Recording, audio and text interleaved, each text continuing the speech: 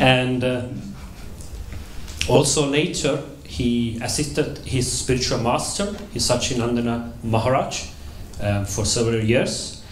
He has studied at the University of Zurich, pedagogy, psychopathology, and indology. And currently he's working as a social educator for teenagers and also doing parental coaching. And so we are very happy that he's now here. And so please have a nice day here. Just want to ask you, gibt es jemand, der kein Englisch versteht und eine deutsche Übersetzung braucht? So the class should be in English? Yeah, if that's... Ich bin davon ausgegangen, dass er auf Deutsch ist. Does someone, or shall we ask, if someone doesn't understand German, someone doesn't understand German, yes. Sprechen alle Deutsch? Dann geben wir... Aber die meisten kein Deutsch. Someone... Who doesn't understand German? Okay. Wer versteht kein Englisch? Okay. Is that okay? Okay, English is fine. But actually, I'm more used to giving classes in English. So Okay. Oh, could I have an English Bhagavad Gita? Yes. And please also come a little forward, a bit closer. Thank you.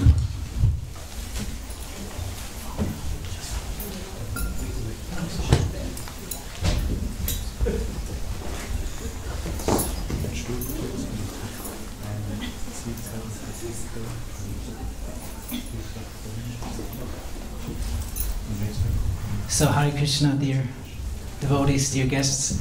I haven't given a Sunday class for a long time, so I'm a little nervous. Is someone here the first time in the Hare Krishna temple? Okay, welcome. Totally new to Krishna spirituality, Krishna consciousness? So. Spiritually not, but Krishna consciousness. Yeah, the Sunday classes are the most challenging classes because you have people who are new kind of to our philosophy, and then we have devotees who also, they know the philosophy, they want to hear something, so I give my best to provide something for all of you. Okay. We will sing a short song, I guess most of you know it, Jai Radha Madhava.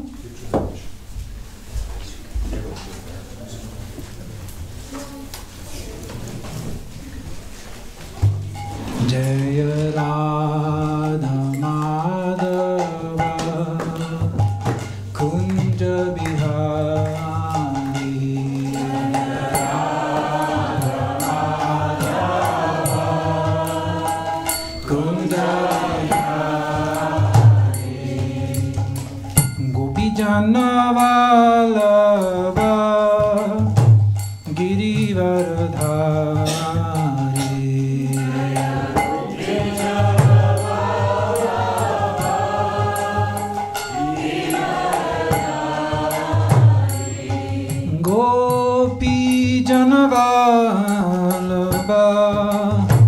Girivardhari Gopi Janavallabha Girivardhari Yashodanandana Braja Janaranjana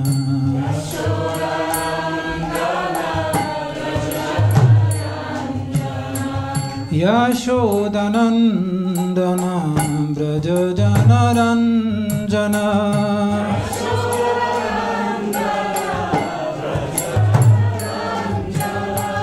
Yamuna Tira Vanachari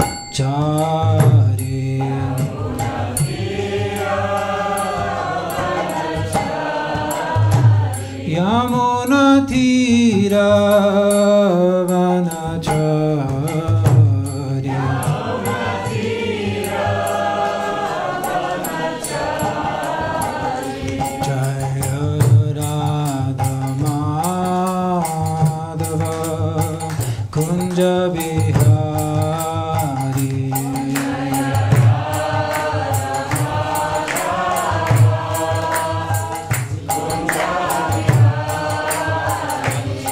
Jaya Radha Madhava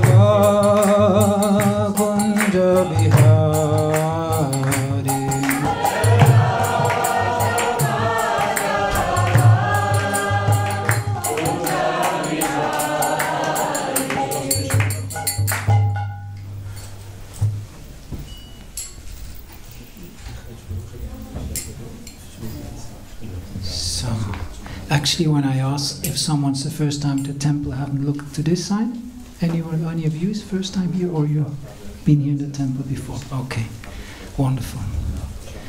I will just start off before the Sunday talk. I will say a few prayers. Om Jnana-timirandasya Jnananjana Shalakaya Chakshurunmilitam Yena Tasmai Shri Gurave Namah Shri Chaitanya Manobhistam Stapitam Yena Bhutale Sayam Rupa Kadamam Dadati Sapadam Dikam Shri Krishna Chaitanya Prabhu Nityananda Shri Advaita Gadadhara Shivasari Gaura Bhaktavrinda Hare Krishna Krishna Krishna Hare Hare Hare Rama Rama Rama Hare Hare. So I don't know how the theme of the class was conveyed. I was asked what is my theme, and I called it spirituality and drawers. So if you hear spirituality, everyone knows drawers. Like they're in the little shelves, they're drawers to pull out. So what do drawers have in common with spirituality? Any ideas in the audience? Different type of religions which we can put into these drawers. Okay, interesting. Any other ideas?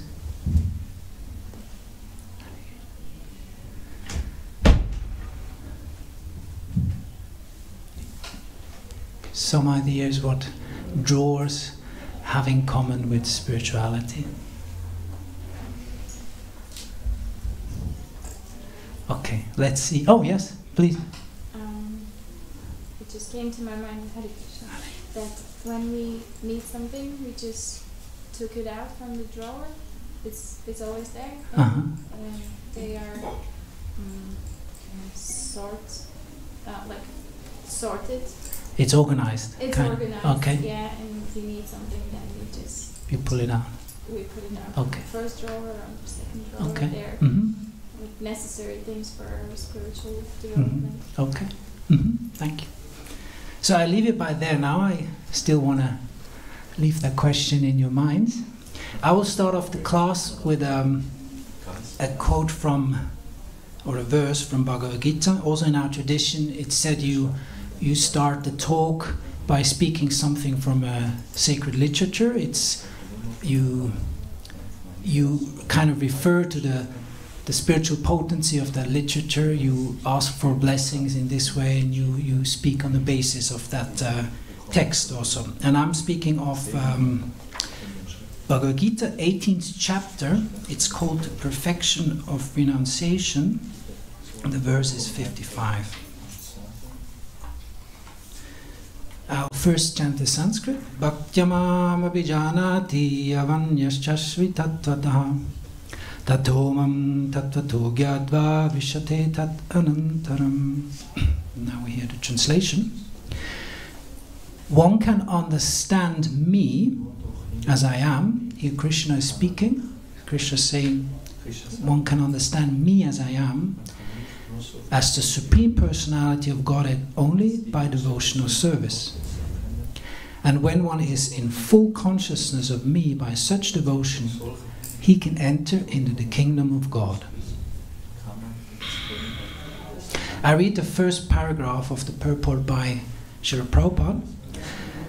The Supreme Personality of Godhead Krishna and his plenary portions cannot be understood by mental speculation, nor by the non-devotees. If anyone wants to understand the Supreme Personality of Godhead, he has to take to pure devotional service under the guidance of a pure devotee. Otherwise, the truth of the Supreme Personality of Godhead will always be hidden. As already stated in Bhagavad Gita 7:25, Naham prakasha sarvasya. He is not revealed to everyone. No one can understand God simply by erudite scholarship or mental speculation. Only one who is actually engaged in Krishna consciousness and devotional service can understand what Krishna is. University degrees are not helpful. So, here we have the fact of abhijanati in Sanskrit, how to understand divinity, how to understand God, how to understand Krishna. It here said how to understand him in tattva, in truth. That's a Sanskrit tattva is a kind of a word depicting truth or reality. So to understand reality, it's said here, one needs to perform bhakti. It's said here, bhaktyamam, offer devotion to me. There also the word bhakti yoga comes from, what we, in our Hare Krishna tradition, we practice bhakti yoga, and we also try to offer bhakti yoga to all the people who are interested in it. And bhakti yoga is the yoga means connection to divinity, to God, which we want to do with love, with devotion, with a feeling of taking shelter, of surrendering to a higher strength, to God, who is much more strong and who can then actually reveal this knowledge then to us. So that is here being said in the Bhagavad Gita. And as Prabhupada writes, that he makes the point that to understand these spiritual topics and this tattva, it's not possible to understand it with our own power of our own mind. That's he speaks of mental speculation, that when we use our mind and try to understand these spiritual things, we are too limited in our mind to understand these deep and also very complex spiritual topics. And he also says a university degree is not helpful. And a side note, I studied in my side subject, I studied Indology, and I can confirm the mainstream Indologists, they got it all wrong. To make a strong statement. There are very nice people there. Some of them are very inspired also by the Vedic spirituality, but some of them, you really think it's just a very strong effort to understand these spiritual texts with our mind, and it doesn't work. So coming back to the drawers, I was specifically thinking of mental drawers. You know, if you look inside, it's a human nature that we have many, depends. Some people have less, some people have more. Many drawers in our mind, in our head, where when things come to us, what we perceive outside, we have the tendency quickly, oh, that's the funny man with the strange hat drawer, and that's the friendly person at the cashier drawer. This is my father, my mother drawer. This is my wife drawer. So we have a tendency to put things into drawers. And you can, speaking in English, we speak of the mind. In German, there's not a very good translation for the word mind. We speak about it in the scriptures as Geist, but with Christian influence, it's often a bit confusing. What Geist? What's that? It comes from the Sanskrit word manas. In English, it developed into the word mind. It's the whole subtle mental functioning of our brain, of our being, and you can actually say the mind is a meaning maker, or it makes drawers. And in the Vedic scriptures, there is also one reference to that, which also Srila Prabhupada often mentions, that especially in like walks with him, he quotes that Sanskrit sentence, Atmavan manyate jagat. So Atma is often known as to be the soul, the Atman, but it can also be translated as the mind. Can also sometimes also used for the body. Mainly it's to the context in which it's used.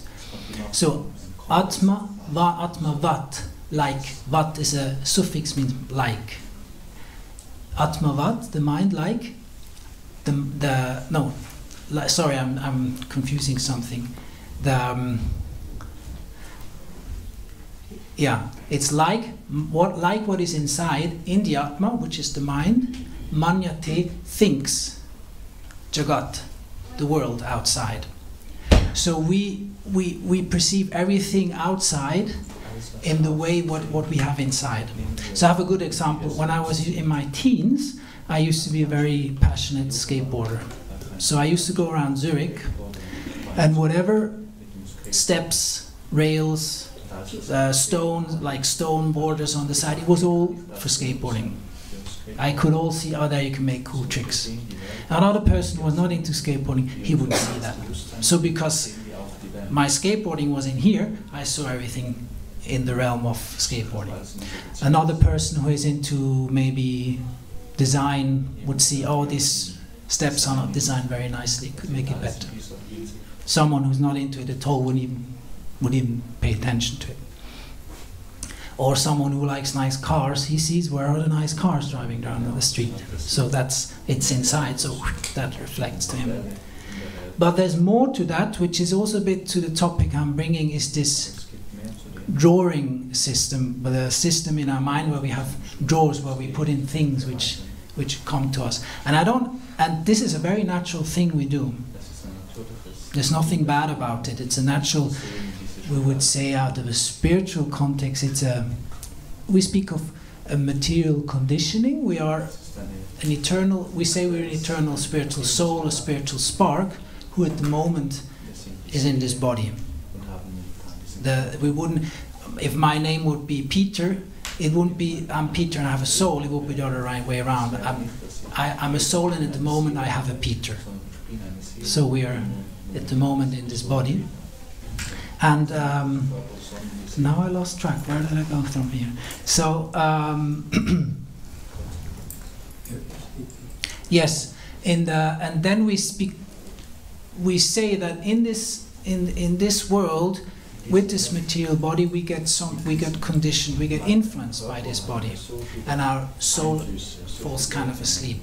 It forgets that its eternal position as being a part of God. It's kind of sleeping. This we call, then we get kind of conditioned. And so for this body, being his body, it's totally natural to make these drawers. It's like kind of a categorizing system. You organize, like you said, you organize things, also internally. And it has actually a deep-rooted psychological function that we do that. We want to control. It's a function of our psyche to control things. An impulse comes to us, and we try to categorize it in order to have understanding and ultimately to have some security. We're constantly filtering our world, trying to create certain security. Something funny happens, something strange. We have the book, maybe we don't quite understand. We have the drawer for the strange things I don't quite understand. We put it in there. So some security is there because we don't really understand it, but we have, I don't understand this situation drawer. So I can put it in there. At least some security is there. And from a spiritual perspective, it's said that the thing which is same for humans and animals is eating, sleeping, mating, and defending, or fearing. Defending is also translated as fearing. And Srila Prabhupada often mentioned that if as a human we only stay on these 4 levels, we're actually non-different than in animal life. Like all our modern society with all their We have super nice beds these days. You can just have a working colleague. She had her bed made by a professional carpenter with full massive wood. It was 3,500 francs. I was like, oh, 3,500 francs just to go to sleep in the night. Okay. So we have very sophisticated arrangements for sleeping, for eating. Our whole house and flats we have are ultimately just supporting those simple 4 principles which happen often very easily and uncomplicated in animal life. And the mental capacity, the mental or the psychological urge to control is actually based on one of those, of that principle of defending, of fearing. So we fear to lose control, we fear to lose security. So we are always categorizing. That's our whatever. Often and the thing is, usually it happens totally unconscious. We just, impulses come, impressions come, and it happens immediately. And it's even said when we look and go into the world, there's like, I said, 90% of what comes to us we don't even perceive consciously, like that. But subconsciously, it's constantly. That's a computer processing. That's why we need to sleep. We need rest, because the brain the whole day is working. So we need to get the sleep to recover. So there, it's actually that the so-called reality we think to perceive is actually a subjective interpretation of all these impulses we get. That's also, maybe some of you heard of that, the tradition of constructivism. They strongly say that whatever we perceive, we construct our own little reality. Like a very good example, who's of you is in a relationship, a partner or a married or a partner? Do you remember saying to him, you always do this, you always leave your glass at the same place, you always leave your dirty socks at the same place, or something like that. This always. That's already an interpretation, because sometimes your partner may do it and sometimes he may not do it. So we already give our own interpretation of something what happened there.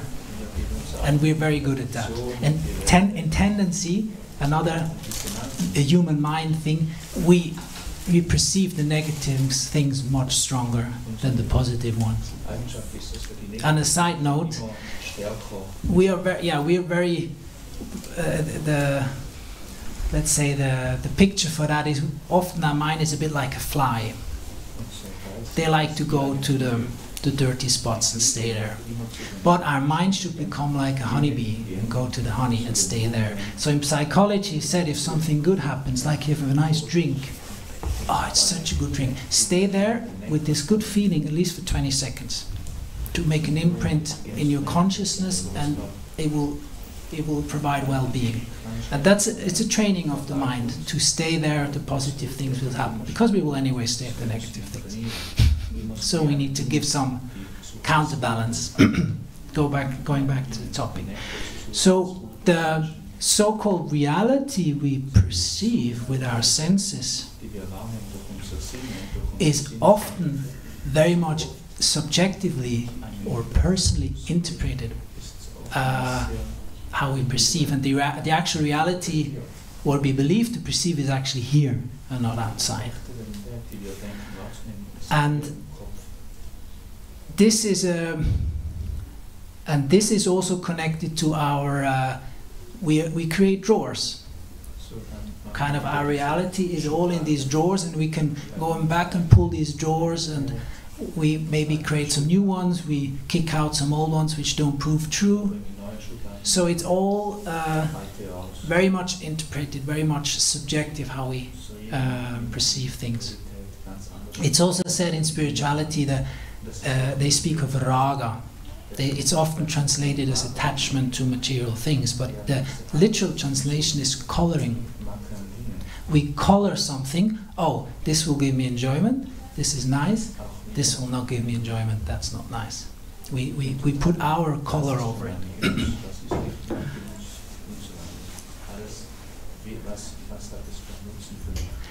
So, for spirituality, my input I'd like to give that it's very helpful and very refreshing to make this interpretation or this categorism system, to make it conscious, what's going on in our mind, to be more conscious. Like we often say amongst devotees, before you want to be God or Krishna conscious, you need to become conscious as a person, introspective also. Because one other effect of putting everything in drawers, you can say we conceptualize things, which I believe when one practices spiritual life, it's a tendency to read things from our books, to hear things from other spiritual teachers, and we place them in our mind as so-called already, understood. Good, I understood it. But ultimately it's just a concept, we have not realized it. So we got to get an information, we understand it in our head, but the actual realization of really experiencing it, feeling it, tattva, the truth, there's still a gap. So if we don't make this gap consciousness, it can become very dry in spiritual life, or more extreme, you have the tendency to become fanatic or dogmatic, because if it's only a concept and someone comes with an argument against it, it can be a great attack. And then we have the tendency to defend one of the 4 principles which doesn't differentiate us from animal life. So I think it's very important, if one practices spiritual life, to when we take knowledge from scriptures, from other spiritual people, that we are aware, okay, it sounds logic, it makes sense to me, somehow I feel something for it, but where am I on this continuum of just information and realization? Where am I there on this continuum? So then the question may be, what is then actually reality? If everything is just, can go total extreme, if everything is just an interpretation of my mind, well, what is reality then? Like I'm looking at you, you're looking at me, but this might be not reality. You can go really into extremes there. And I think many philosophers have broken their minds on that question. And here, as I chose this verse, tattva. Yavanyaschasmi tattvata bhaktyamam abhijanati. One can understand me in truth by this practice of bhakti yoga, of devotional service. And the understanding is that God or Krishna, everything is connected to Him. That if one understands God or Krishna, all the understandings will reveal themselves. So, but there's a very deep point in this verse spoken by Krishna, that one cannot understand this tattva or this reality by our own mental strength. It happens by revelation. It happens by the kind of the power, the higher power from above. It comes to us. Has any one of you, I believe many of you made this experience, no?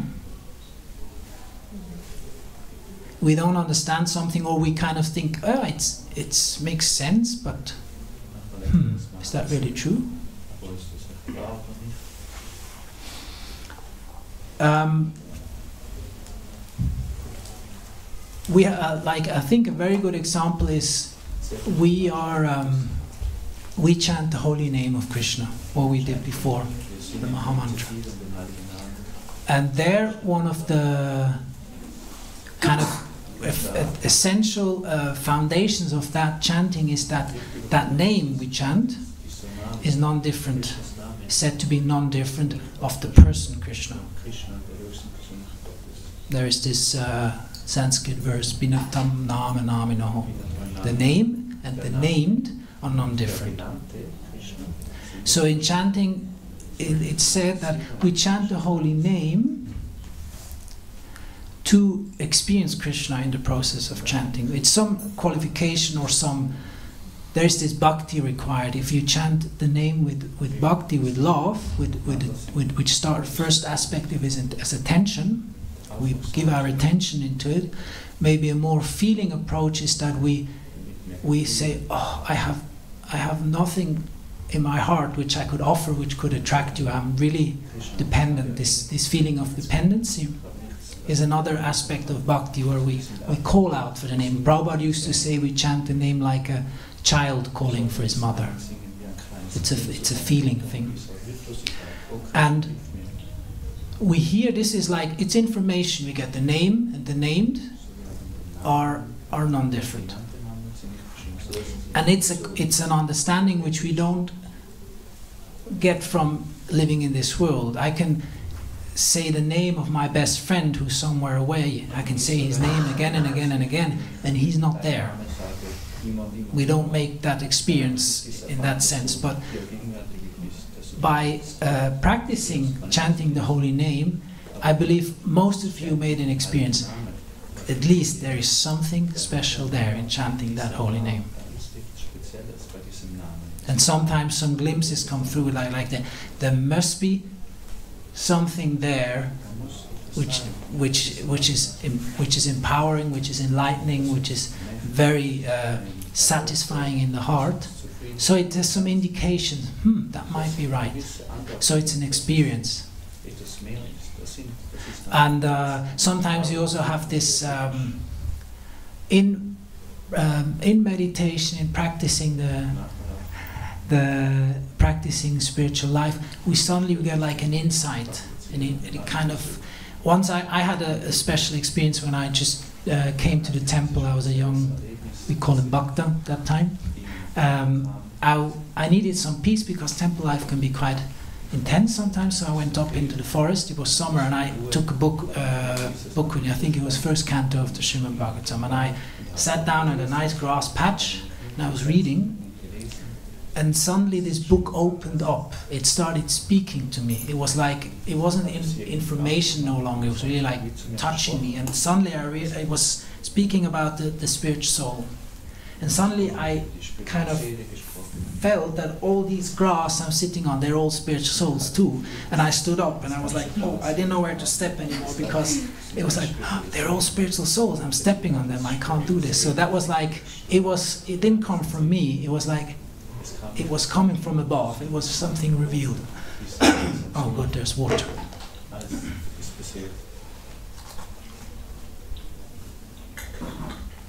So, I believe many of you can tell a lot of stories of little revelations or big revelations you had in spiritual life where you feel this is now something coming not from me, from above. And the thing is, we can say, okay, this morning I will chant very good the Maha Mantra, the holy name, the Hare Krishna mantra. I will really be focused. I will really give everything. And we walk away from chanting in the morning and our heart is still dry like a stone and we feel quite miserable. And other days we might be tired, we might be not in the best mood.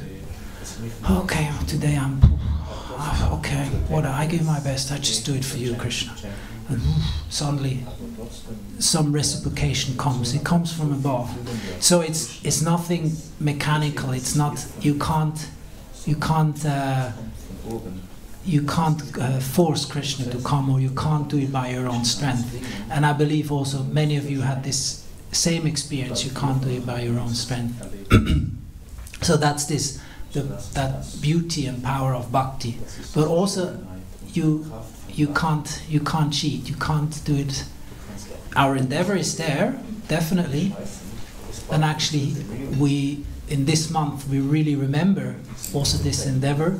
Maybe you can see on the altar we usually, these two deities are usually not there. One is Mother Yashoda, Krishna's mother, and the other is a small Bal Gopal Krishna. And she binds him in a rope. And she takes rope, and it's every time it's 2 fingers too short. And she takes more and more rope. All the gopis come and bring her more rope, and every time it's 2 fingers too short. And at one point, she made such a big endeavor, so Krishna said, okay, I let myself bound by love. So that's the teaching out of that instance, that we need endeavor, that's 1 finger, but we need the revelation. We speak of mercy of God to come. And for me, very prominent again and again in spiritual life, my endeavor is the endeavor for mercy. If I endeavor if I chant focused rounds,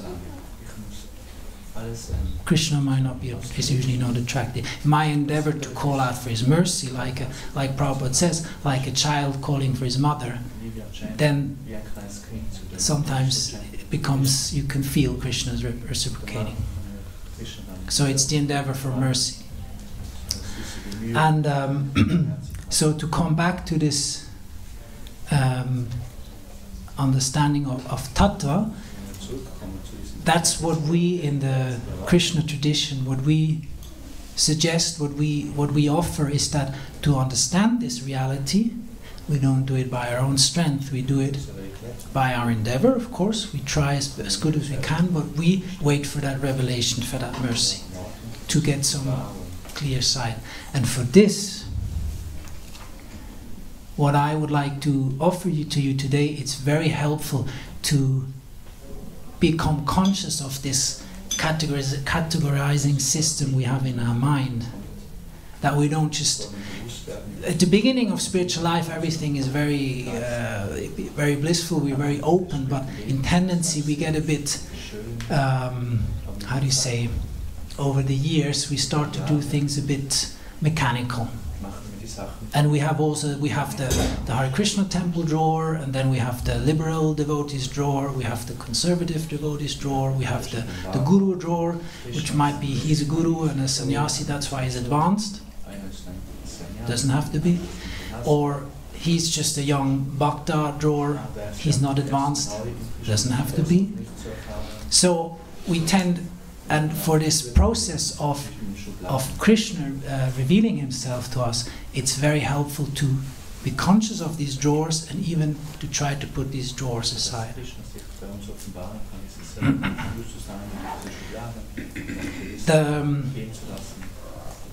The process of understanding spirituality is also given in the Upanishads. You heard of the Upanishads. They speak of this process of Shravana, Manana and Nididhyasana. Some of you heard of this? It's a common thing, it's cited often. So Shravana is hearing. We hear from a spiritual teacher, we hear from the scriptures, we hear from other practitioners.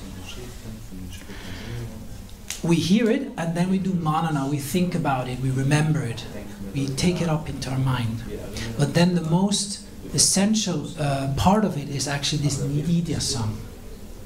And again, Sanskrit here is very interesting. Sanskrit is a very complex and a very deep language. There's a lot of words, it's very hard to really translate them into German or English. Like one of them is Dharma. Every one of you heard Dharma, but it's hard to really speak what is Dharma, or Rasa is another word. It's hard to really give the accurate translation. So Nididhyasana, it has the prefix Nidyai, which is a designative form. That means if you want to make a term that it should express a desire for something, it's used this form.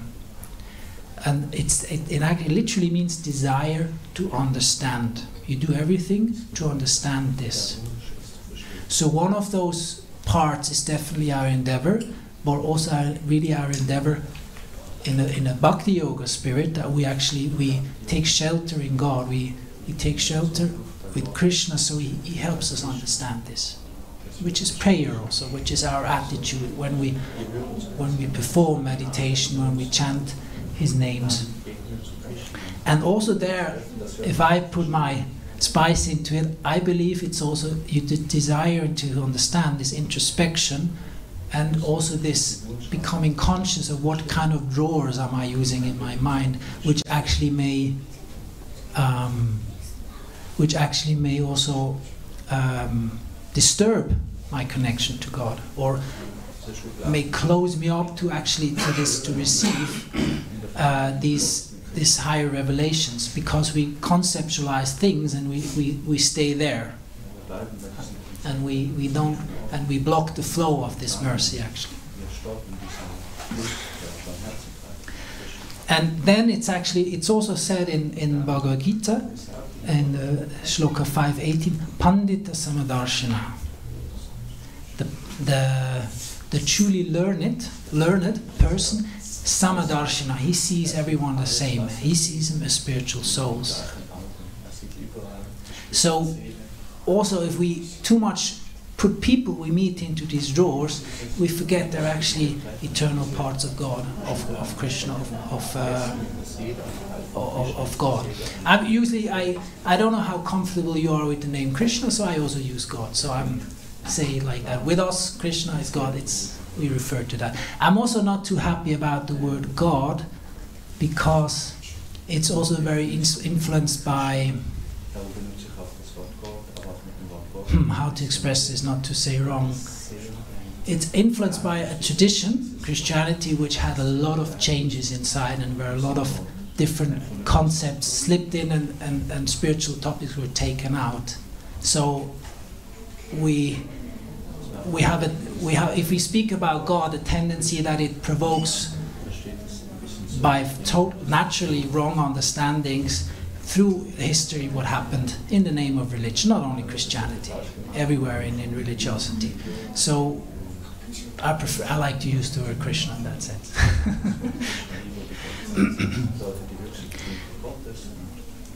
So yes, coming back to this, I can't tell you this is reality, I'm not there yet, but I'm trying to inspire you to what Krishna says in Bhagavad Gita, to get to know this tattva, this reality. And for this, I believe it's very healthy to be open, to be fresh, and not to put everything into drawers and into categorizations and concepts. Especially concepts can be very detrimental in spiritual life. And on a everyday to-day level, I believe in relationships, in human interaction, if we can put this drawer making a bit to side, it will become much, much easier and much less complicated. I believe also in human relationships, a cause for most of the conflicts is that we put people into drawers. You always do that, or you never do this, or the worst is you are the. It's really a heavy thing. We pronounce someone that he is like that. I work a lot with that in parent coaching. Parents, they come and they say, oh, my child, he is a, how do you say that in English? I'm Schulverweigerer. I don't know. He's my kid is a school Verweigerer. The school. Don't like school. He doesn't. Yeah, much more than that. Which kid likes school? School? Yeah, maybe. I mean, often kids don't like school, but he. I don't know the word. English word for verweigern. Rejecter. Yes, exactly. He's a school rejecter. So that's a very heavy thing a parent could do, to kind of label their child as he's a school rejecter. It's heavy. So actually what the kid is doing, something is there that he's not getting up in the morning going to school. It's just, and if we make that conscious, aha, so he's not going to school, and my mind immediately wants to think he's a school rejecter. No, that's just my mind, it's not my kid. So that's can be very helpful for human interaction and things like that. Projection, yeah. I spoke about how our mind interprets, puts their subjective interpretation into everything we perceive. So yeah, if you have any comments or questions, I'd be very happy to hear. I have 2 questions. Mm-hmm. It's okay. You said that it's good when we start to put these drawers, that we stick everything into drawers Mm-hmm. a little bit aside. Mm-hmm. But sometimes this is not so easy, because I think a lot is in our subconsciousness, Mm-hmm. and it is like gespeichert, Stored. Yeah. stored. And is it also the best way, in this way, that we pray to Krishna to come away from this, to put things into these drawers, or can we do it otherwise? I think also if we become conscious that we do it, that we often put things into drawers, it's not so easy to just... Oh, thank you. to just say, I won't do this anymore. Mm-hmm. We can learn, but is it a good way also to pray to Krishna, that we can stop with that? Definitely. I believe it's natural that we do that. It's a function of this psychic body we do. And like I said, we create a certain security with it, so it's natural. And I think a big step is already done if we can make it conscious what's going on. And then we can pray to Krishna. Or I think it's also another place of Bhagavad Gita, we become also like observers. It's like good for spiritual life to be able to step aside with things happen, but we are stepping aside. And we may even act upon it, and we may, in human interaction, we may act wrongly due to this tendency, but it's very powerful then also if we can say sorry. And usually saying sorry and say, oh, please forgive me, the film was rolling, I couldn't stop it at the moment, I'm very sorry, and I'm trying my best. But this also, there's a certain power comes like to heal from it, to work on it, yeah.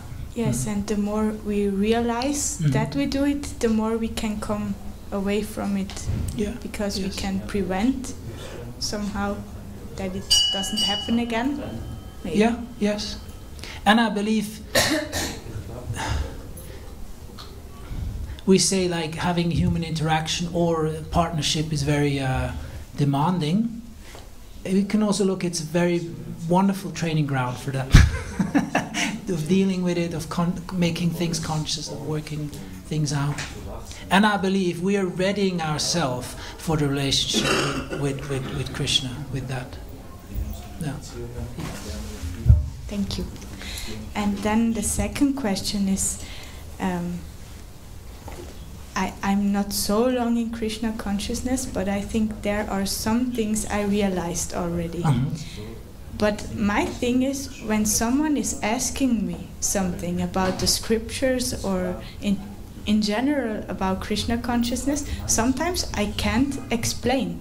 I feel it's in my heart and I have realizations, but I can't explain it to others. It just doesn't come out. Can you say something to this, or is it just... I know that very well. I'm not too well finding words for sometimes, even the things that are not spiritual, just like what's going on in my mind. I'm a bit slow on that. And usually I say, oh, I'm still looking for the words now, I'm a bit slow on this. Usually I used to come in very embarrassing situation. I used to say something and then, oh, actually I didn't even mean this, and then the person was like, like, what did he say now? And this was a bit, or especially with my wife, you say something and actually I'm still looking for the words and she takes it literal and you hear it 10 years after, you said that time there. So no, and yeah, you can say I'm not too fast, I'm still looking for words. The thing is also, that's also what I'm experiencing with like coaching parents. as long as you think, if you read these concepts like what do I have to say now, usually it turns out wrong, and you offend them, you hurt them, they don't feel understood. But when you're authentic, when you're here with yourself, the words just come. Yeah. Okay. Often I'm not there. I have to really work on it, but I think it's all about, also in Krishna conscious spirituality, we need to become real. And real means, what does Krishna conscious, what spirituality means for me? Not for anyone else, not even for Prabhupada. What does it mean for me? And speak from there. And that's real spiritualism, as I may say this now. Okay, thank you.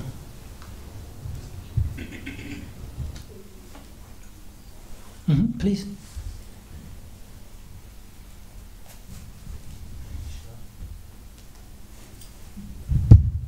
Yes, I have a question about misconception, which you was talking that we are sometimes perceiving things not as they are.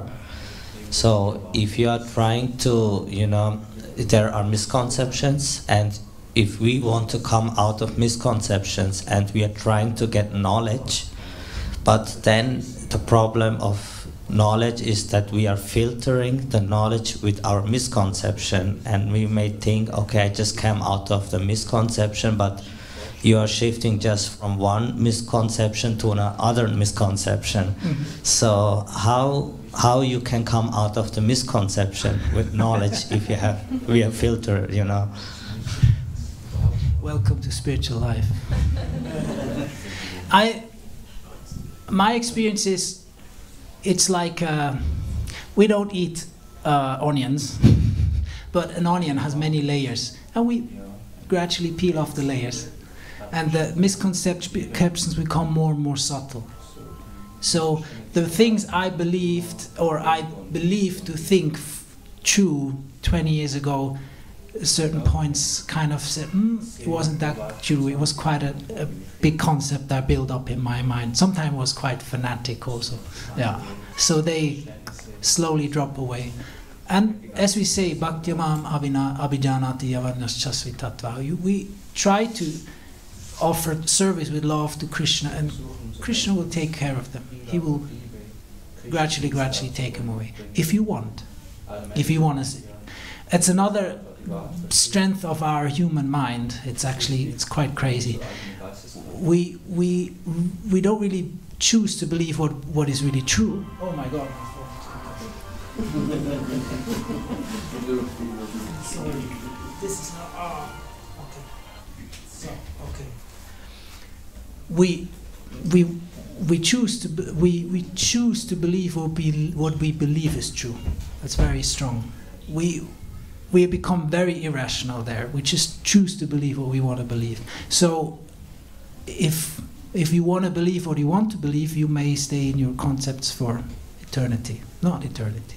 But so it's really our honesty, our trying to be authentic, to really, Krishna, I want to know, even if it hurts sometimes.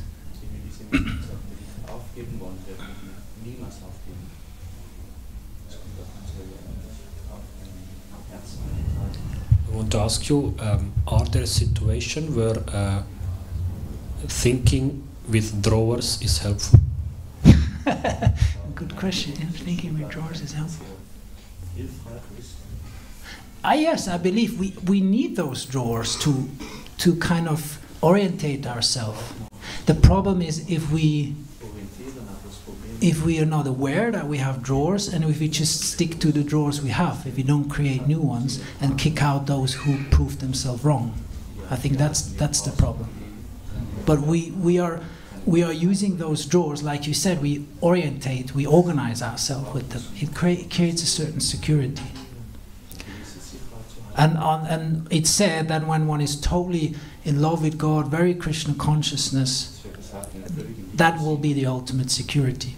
If I die, if I live, if I'm here, wherever, the main thing I can love, I feel Krishna and I love Him and I'm connected to Him. Then nothing really, no insecurity anymore. But up to there, we need a certain orientation, a certain security. That's just human, it's just natural. That would be my take on it.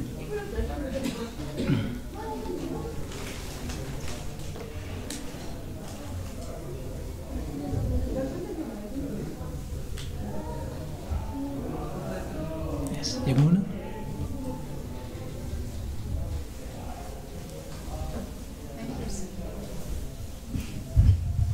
Thank you so much for this lecture. Although I was a bit late, I just got to hear about this, that it is actually bad to put someone into like a box, right? Mm-hmm. And as you told, it's also a security, but so often we just put people into boxes, but it doesn't, also it's not like the right box you do, Mm-hmm. and you have a misconception. So I was wondering if it is actually also if it's actually necessary to do that, and why actually it happens, because when we know the source of the reason why it comes, we can also like put it away when we understand how to decide if it's good to like be safe, and when to just reject this thinking. Mm-hmm. So your question is how to arrange with this putting people in boxes? I'm not quite sure what you would like to ask. Yeah, actually there were two questions, like why it's actually also why we are doing it, Mm-hmm. and when you're like in a situation, sometimes it's good for you and sometimes it's not good, and how to decide when you have to reject this box thinking. I mean, there is definitely, it's good, like if you feel threatened by someone, or it's good to have, this is the person who is not doing me well box, and you go out of the way, you keep distance. So it's also, you're protecting yourself, so that's important.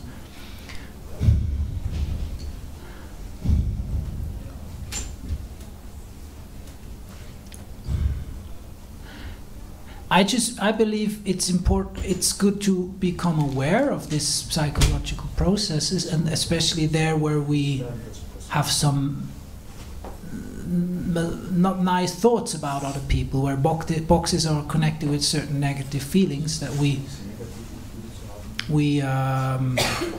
become aware of that and say, maybe there's a more mature way of seeing this person.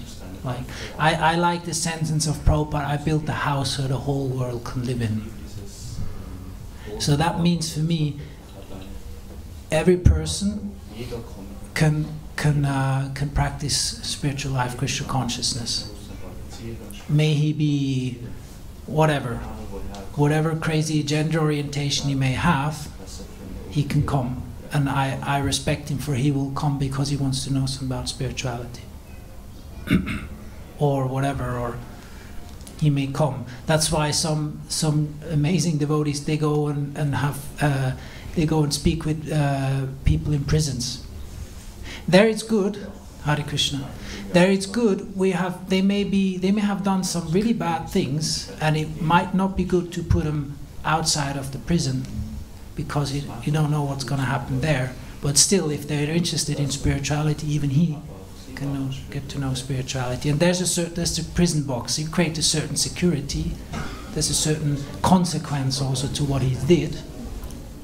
But at the same time, if he's interested in spirituality, he should get to know in that context.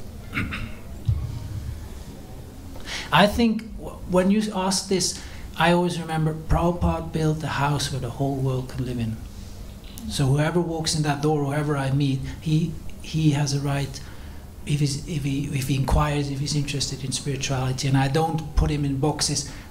Maybe this person not. He's a bit funny, gender orientated. Maybe him not. No.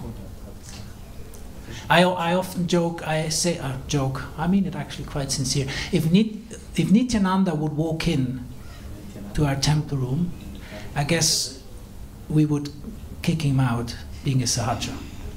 The way he looked, the way he acted, the way he practices Krishna consciousness. I think for a lot of us devotees, it would be too far out, and we would say, "Oh no, proper, please go out. This is not proper." Okay, I close my mouth now. No, is that? Yeah.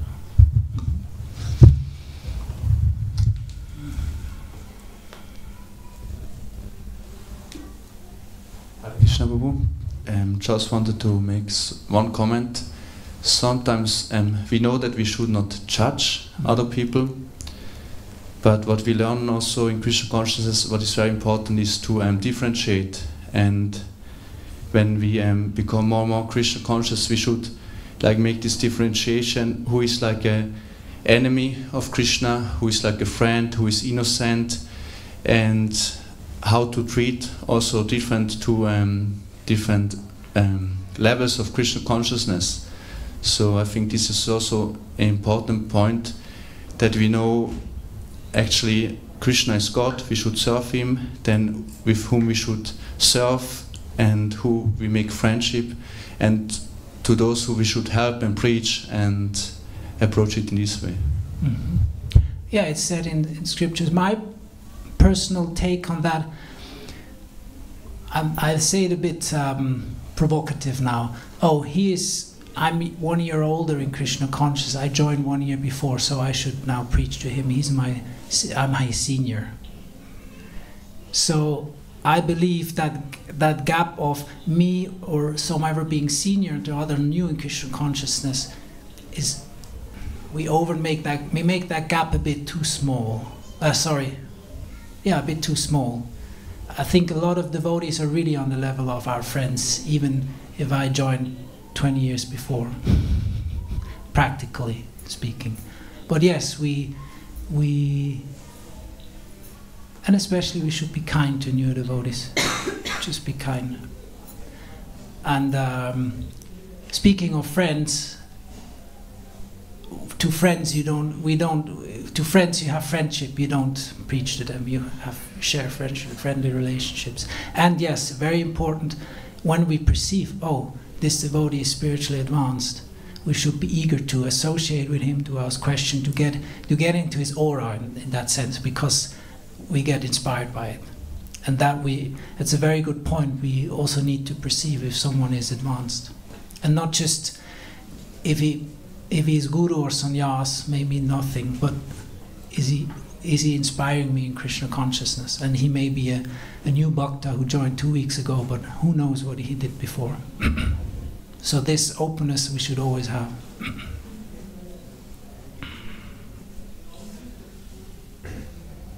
Thank you. Okay. So next program is our Sunday feast. I think Rasa Shai will say something. It's great, Jai Gopal Prabhu Ki. Thank you very much, Prabhu, for speaking something on spirituality and the drawers we have.